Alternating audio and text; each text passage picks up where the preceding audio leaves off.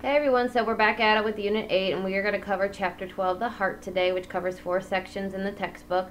The heart plays a very major role in the cardiovascular system, obviously, and our body cells rely on the surrounding interstitial fluid for oxygen, nutrients, and waste disposal. The circulating blood is actually what keeps these conditions stable, and the blood is pumped by our heart. Our heart beats approximately 100,000 beats per day, and is a large workload for a very small organ that's about the size of your clenched fist. Now, the blood flows through vessels between the heart and peripheral tissues. Those vessels are divided into 2 circuits: the pulmonary, which carries blood to and from the lungs, and the systemic, which transports blood to and from the rest of the body.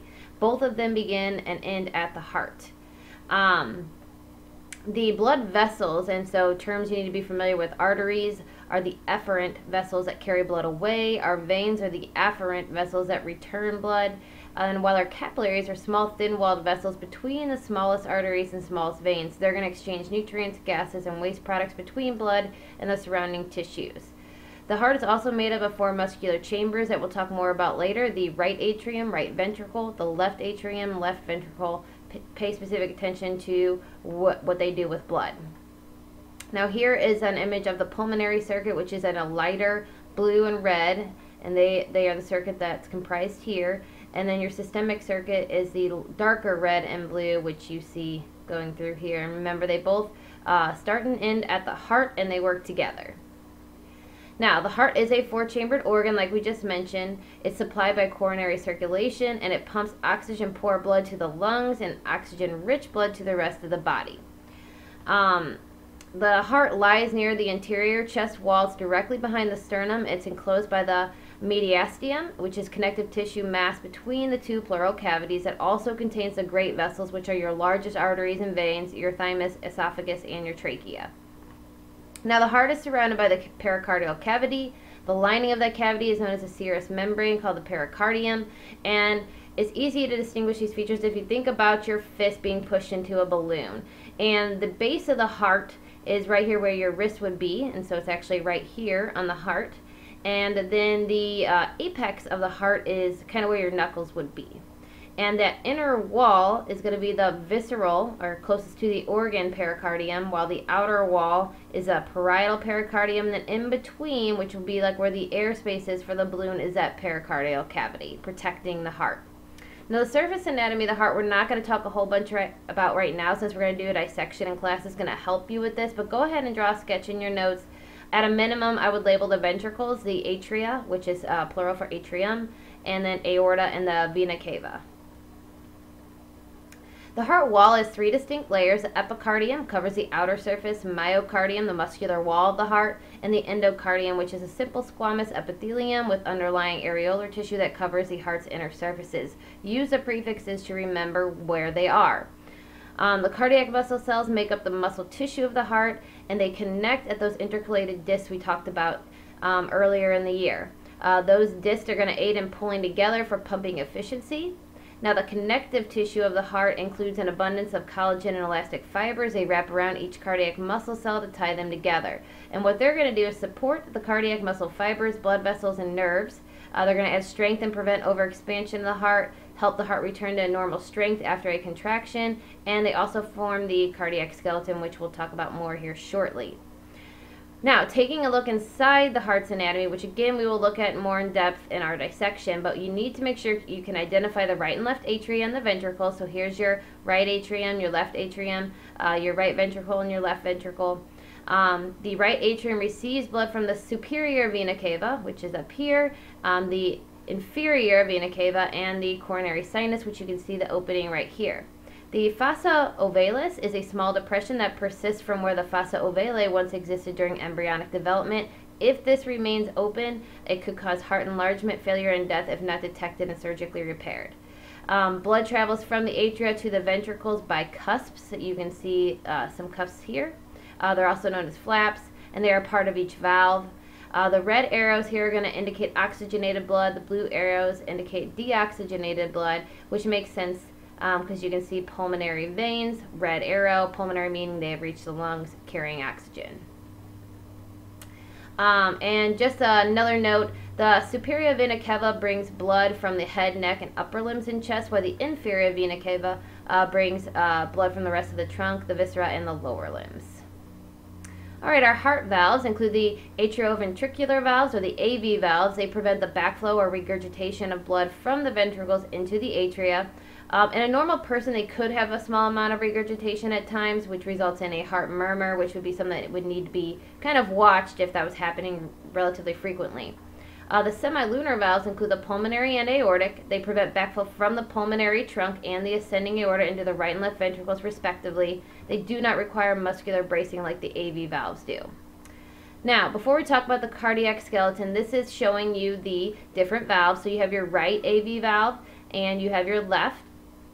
You have your aortic valve right here and then your pulmonary valve here. And you can see that when the AV valves are open, the aortic and pulmonary valves are closed and vice versa, and this is an actual real-life picture of those. That cardiac skeleton is actually located right here in between the valves because they stabilize the position of the heart valves. They physically isolate the atrial muscle tissue from the ventricular muscle tissue and allows for timing and controlled contractions. Now, the blood supply to the heart is very important because the heart is working continuously. Those cardiac cells are in constant need of oxygen and nutrients, which are supplied by that coronary circulation. If there is an area of dead tissue caused by an interruption of blood flow, we call that an infarct. And a myocardial infarction, which is otherwise known as a heart attack, is when the coronary circulation becomes blocked. Cardiac muscle cells die from the lack of oxygen, which is normally a result of coronary artery disease, a condition characterized by the buildup of fatty deposits in the walls of our arteries. Now, moving on to 12.2, we're going to talk about these specialized cells that help us produce a heartbeat. And in a single heartbeat, the entire heart, which includes the atria and the ventricles, contracts in a very coordinated manner so that the blood flows in the correct direction at the proper time.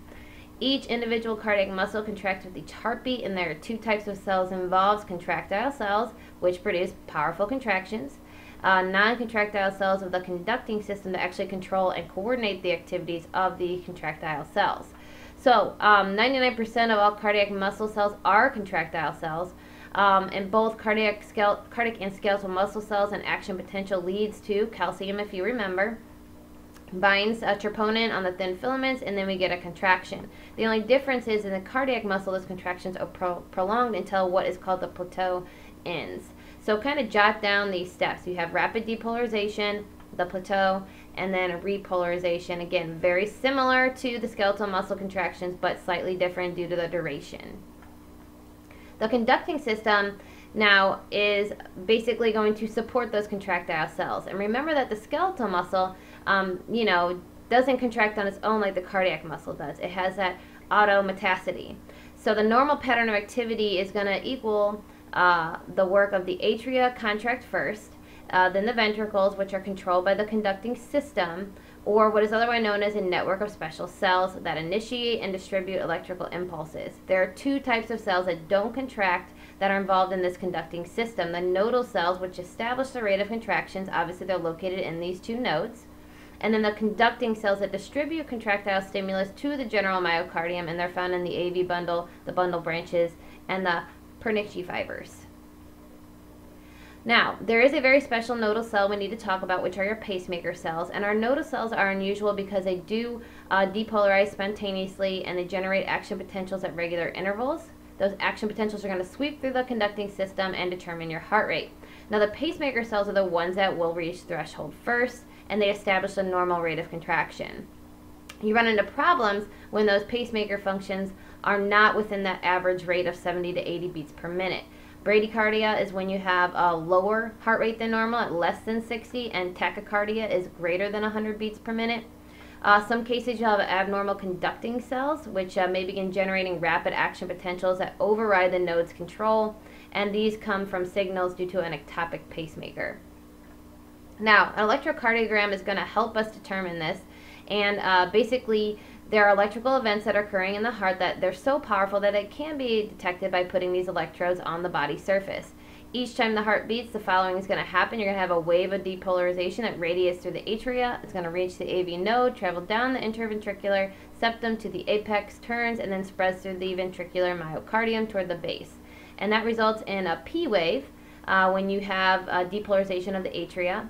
Then you're going to get an R wave That happens when the ventricles depolarize, and that R wave is at the peak of this act. And then the smaller T wave just coincides with the ventricular repolarization.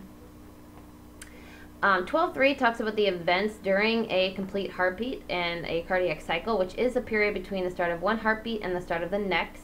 This includes alternating periods of contraction and relaxation. For any one chamber of the heart, the cycle is divided into two phases, the systole or contraction and the diastole or the relaxation. Now the systole is a contraction. Chamber squeezes blood into an adjacent chamber or into an atrial trunk. Pressure rises. It's followed by relaxation, or the diastole, which the chamber fills with blood and prepares for the start of the next cycle. But you're going to have pressure fall. And this is how fluid moves from high pressure to areas of low pressure.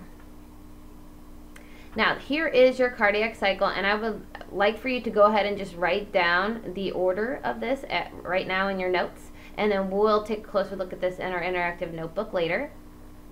Our heart sounds can be detected by a physician with a stethoscope. They listen for 4 heart sounds.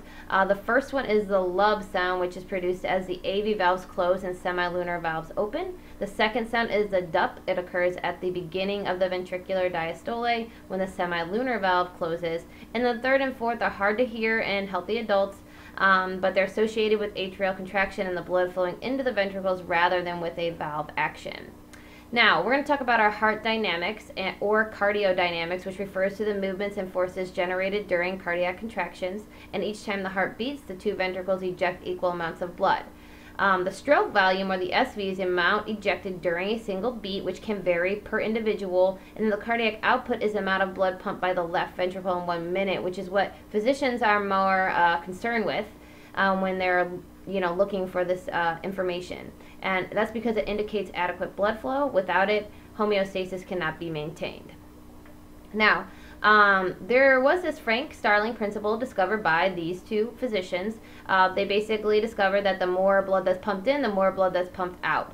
So the output of blood from the left and right ventricles is balanced under a variety of conditions, and this is basically the rule that proves that. And this is also due to the blood volume reflexes. Lastly, the autonomic innervation talks about the heart rate that is controlled by our pacemaker cells, but it can be modified by our autonomic nervous system, primarily that vagus nerve. And the effects on the heart rate will include responses to acetylcholine and norepinephrine. Acetylcholine results in lowering the heart rate, while norepinephrine increases it. A more sustained rise in heart rate will follow the release of epinephrine and norepinephrine by the adrenal medulla during sympathetic activation, which, remember, is your fight or flight response.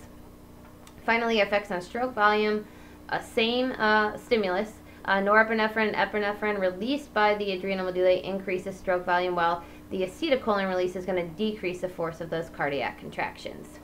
Very last note, other hormones involved, thyroid and glucagon, also act to increase forces of contraction. Before synthetic drugs were available, you would use glucagon widely to stimulate heart function.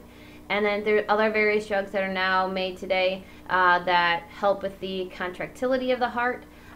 Some increase calcium, increasing force of contractions, while others are used to treat hypertension or high blood pressure and have a negative effect on the heart contractions. And that's it. A little longer than I wanted it to be, but pause and play as necessary, and I'll see you guys later.